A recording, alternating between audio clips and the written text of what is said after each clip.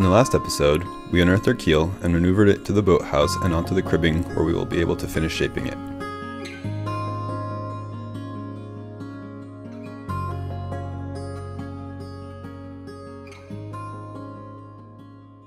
So we were working on the ballast keel, and we got to the point where we need to set these rails up and flatten the top of that, but we realized we were going to create a lot of lead dust doing that, and probably would be the highest risk of exposure during this whole process. So we ordered some more safety gear, a full face respirator, and some other stuff. So while we wait for that to come in, we're going to move on to the next step of the process and work on thicknessing and flattening the keel timber.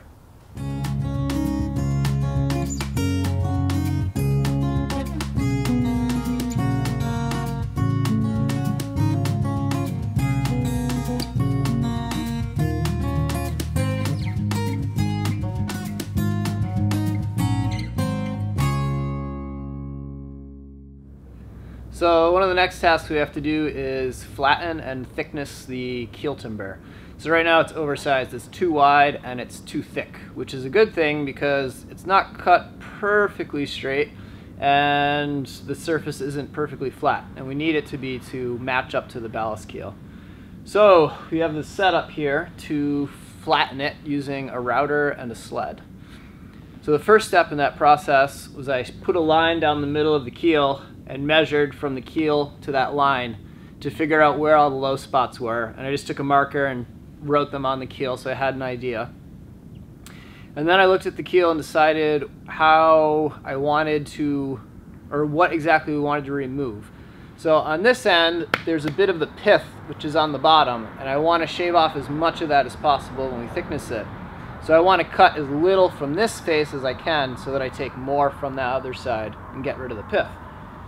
The other end has the opposite problem. It's clear of the pith, but on this top side, when they cut it down, some of the fibers tore. And we want to get rid of most, if not all of that if we can. So we want to take this cut and kind of like angle it tangentially through the log. So we only have an inch to take off, 3/4 of an inch maybe. So on this cut, we want to take less off this top and more off that end. And then when we flip it, we'll do the reverse and we'll do the final thickness and take more off this and less off that. So once I determined where that needed to be, I went and screwed pieces of plywood across the ends of them and made sure that those were level and were on the line that I wanted to hit for the removal. And then I used a string to go from one end to the other and use that to set up these rails. So the string is held up with a plywood shim above the rails, and I have a piece of plywood that's that same thickness. And the edges are chamfered a little bit, so it'll slide under. And I went down and just made sure that it would just fit underneath. So if I slid it in, it would barely bump the string. And I went down and you can see the shims that I put in every so often. And then at the widest part of the keel, where it actually touches, I actually screwed it right to the keel. So these rails are really solid. They're not going to go anywhere. And we can put the router on them with the sled and then just run the router from one end to the other and take off what we need. And when we're done, we should have a perfectly flat surface, and we should have taken more off that end than we would this end. And we need to take a deep enough cut to make sure that we get past the lowest point in this keel. So I slid the router down on the sled and used the bit and kind of made sure that we were going to hit. And as we got down to that dip, we were about 1/8 of an inch, maybe a little less above it. So I just dropped the router down that little bit. I know that we'll hit that lowest spot, and then we'll work our way back up and rip it all off. And once this side's done, I'll have to flop the rails to the other side and repeat the process. We'll do the same exact thing for the ballast keel, and that'll also give us two flat surfaces that should mate together very well.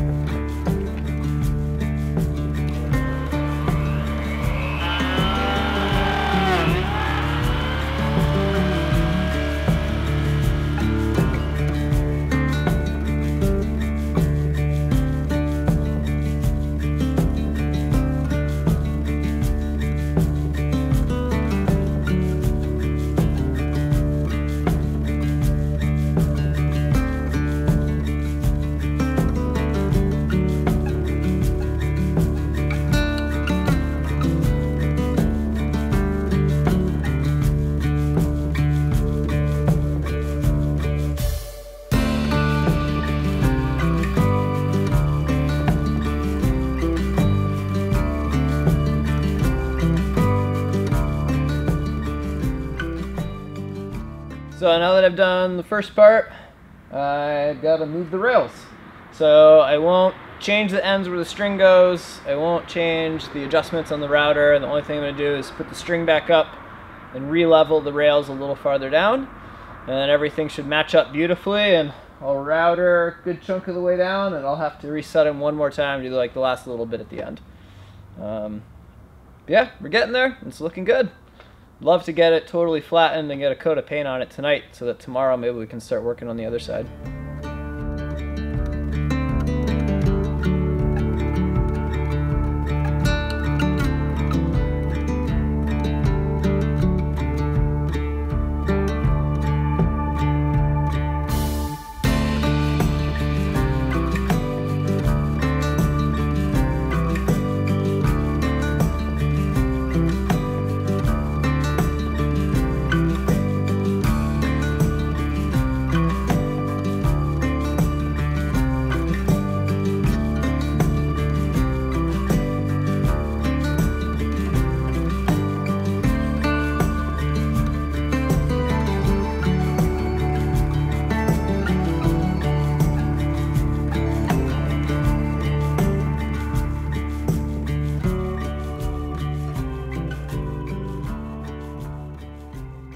Alright, well, still have like 6 more feet to go, but we lost the sun and my right arm is getting real tired from pushing this router. And we're taking off a bigger bite over here, so I think it's going to be probably another half hour, 45 minutes of routing, and by then it'll be totally dark.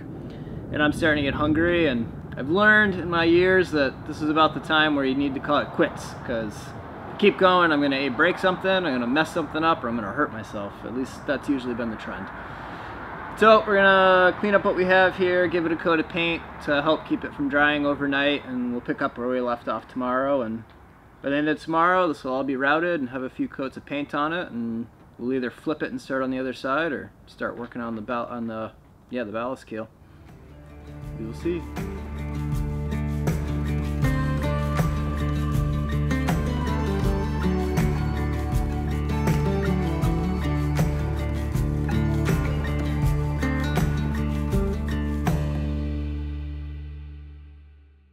The next morning, Steve was right back at it, finishing up the end with the tear out in it. The tear out was somewhat deep, and by that point the router was having to take out more and more wood, which meant it was more and more difficult to make a pass. Curving the area that needed to be removed and then using the adze to take that down will make it much easier to go back over it with the router and level out that area.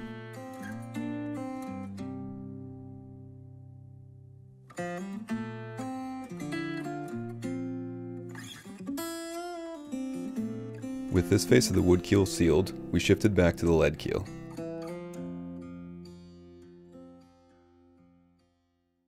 As some concerned commenters have already pointed out in the last couple of videos, lead can be very harmful if ingested. As cleaning up the top of the keel and routering it flat was going to create a significant amount of lead dust, we took the necessary safety precautions to contain it, as well as wore a full Tyvek suit and full face respirator. I'm sure you'll understand why we have no footage of the routering of the lead keel. I don't want to let the fumes out, but the routing's going really, really well. So here we have the close to finished ballast keel casting. So we flattened the top, and that got rid of almost all of the dross and gave us a pretty decent surface to mate against the wood keel. So we got to fill in these pockets a little bit with some molten lead. We'll do that later, and then we'll fair the entire top with some fairing compound and fill in those last little divots, and it'll be ready to go against the wood keel. So a little bit earlier I pulled the measurements off the lofting floor, drew in a center line, and plotted all the stations and checked that the widths of the lead keel ended up being where they needed to be. There's a little bit of guesswork between the shrinking of the lead and the charring of the mold, and it seems like we got that guesswork pretty much right. The keel is a 1/4 inch shorter than it's supposed to be, which is no big deal, and in terms of its width-wise, which is the most important, we're pretty much spot on. So that was kind of lucky considering it's our first time casting. I didn't think we were going to be quite that accurate. So yeah, we are just waiting on some paint and some epoxy to get delivered and a warmer day. We can finish this up, and once we have the wood keel shaped, we'll be able to put them together. So when we took the wood mold off, some of the lead had kind of forced itself in between the seams and the lumber, right up around here and kind of in the corners. And we just took a file from like old school style that we'd use on lead doing automotive work back in the day, and just shaved it off. It was super easy to do. That's a big perk of the lead being soft and easy to work with. And now we have some cleaned up nib ends. So like the top, we'll fill in some of these divots with some fairing compound, give it a coat of paint, and we'll be able to fit in the deadwood right on the end here. And well, we're very happy with it. I couldn't have asked for much better considering it was our first time trying to cast something.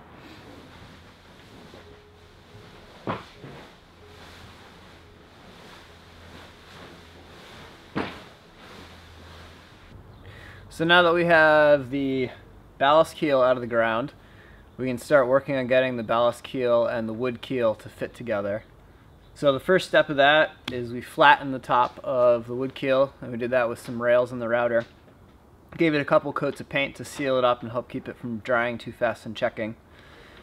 And then I went to the lofting floor and I pulled all the measurements for the shape of this wood keel. So the half breadth of the rabbet, which determine how wide it is, and where the stations land so that we can mark those out down the length of it. So the next step is going to be putting a center line down the wood keel, plotting all the points for the stations, drawing in their half breadths, and then we can spring a batten, and that'll give us the final shape of the wood keel.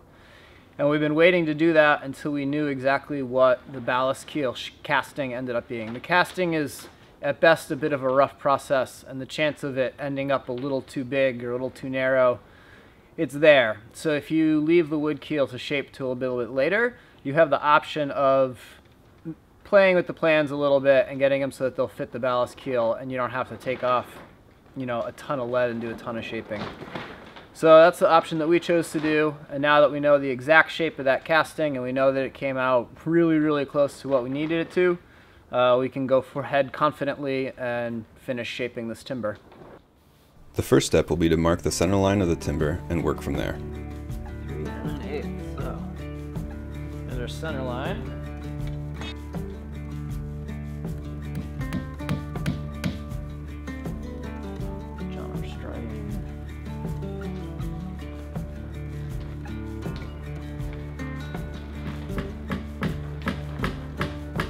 With some string and a few carefully marked points that are joined with a straight edge, you then have your center line, which you can measure off of for your plotted points.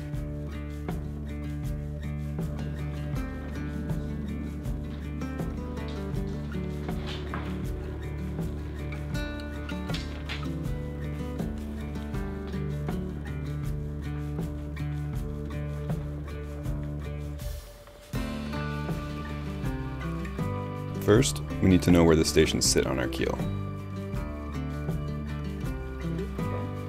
Station 2 is 22 feet 10 inches and 5/8.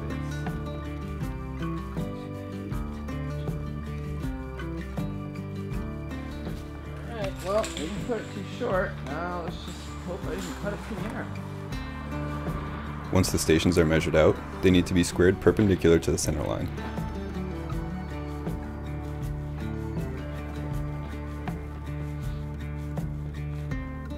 With that done, the half-breadth measurements for the top of the keel are carefully marked out.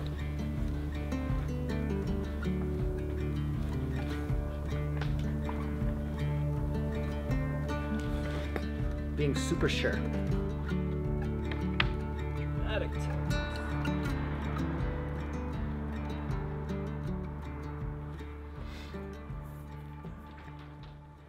So according to this, we didn't cut it too narrow, or I didn't cut it too narrow last time. So that is a good thing.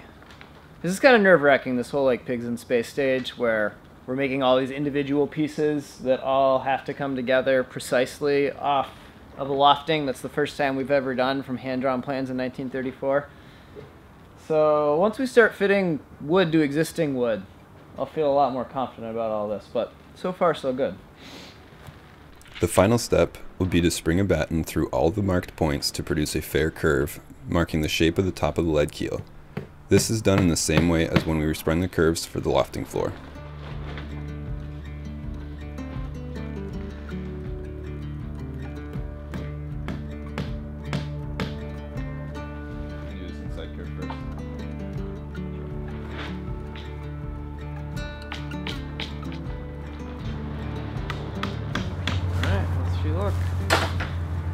your final shape. Not fair in the middle. Not fair in the middle at all.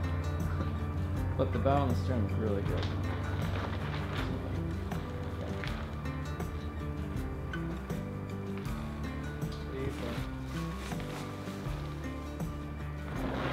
From this side it looks pretty good.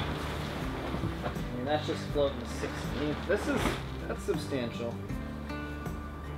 Decent space here. Okay, let's do it. Yeah. Let's submit. So we'll draw this, we'll transfer the ones over that don't match, and then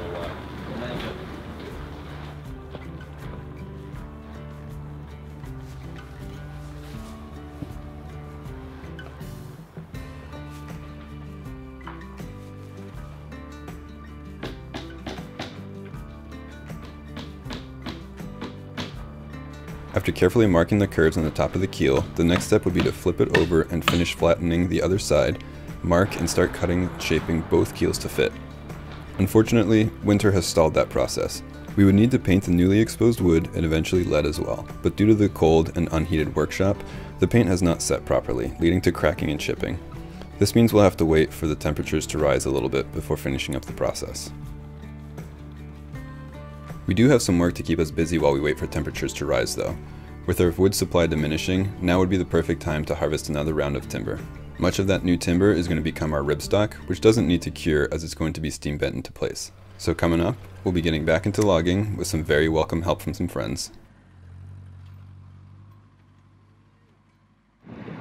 Hey everyone, thanks for watching. As you can see, I am not in Western Massachusetts right now. I am actually in Portland, Maine. I'm on my way up north to go visit my sister who had just had a baby. But one of the big things about being here is we're actually going to be doing a talk at the Maine Boatbuilder show. So that's going to be from March 23rd to the 25th. Super cool show.